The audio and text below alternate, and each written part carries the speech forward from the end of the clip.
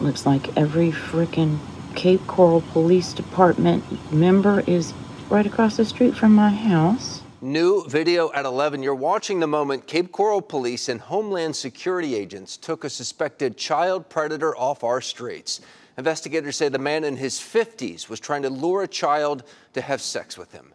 Thank you for watching NBC2. I'm Peter Bush. And I'm Elise Chingari. Police arrested Stephen Murphy after agents went undercover and caught him sending disturbing messages to who he thought was a 12-year-old boy. NBC2's Madison Adams is live on Southeast 7th Place in the Cape, where Murphy was caught speaking with neighbors who are shocked to learn what was happening on their street.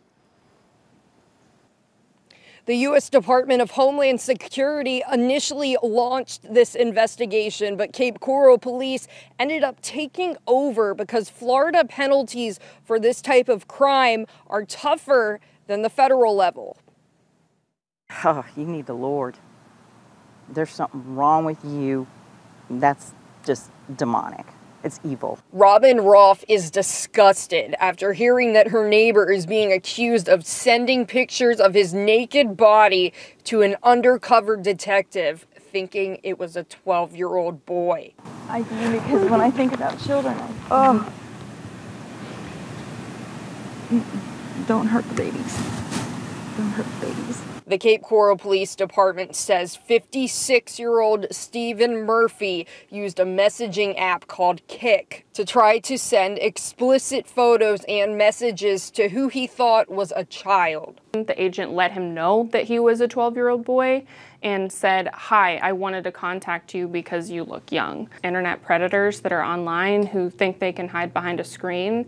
And this stuff can be very damaging to children. After several weeks of collecting evidence, yesterday, Cape Coral Police and the Department of Homeland Security got a search warrant and raided Murphy's home on Southeast 7th Place. I hear this siren and I hear rumbling. Next thing I know, there's all these people going in this house over here, and there was guns and the shield. I didn't want to think it was something that serious simply because there were children over there, and not all the time, like I said, but still, just knowing that, that there were kids in that house. Police say they also found opioids in his house, adding that he was trafficking drugs. Based on the evidence that we found, we were really happy to arrest him, get an internet predator, away from our local children, even children online elsewhere, to protect them.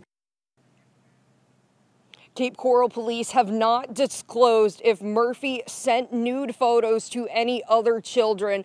They've only said that he sent them to that undercover detective who was pretending to be a 12-year-old boy. If you believe your child has been in contact with Murphy, call Cape Coral Police. I'm live in Cape Coral, Madison Adams, NBC2.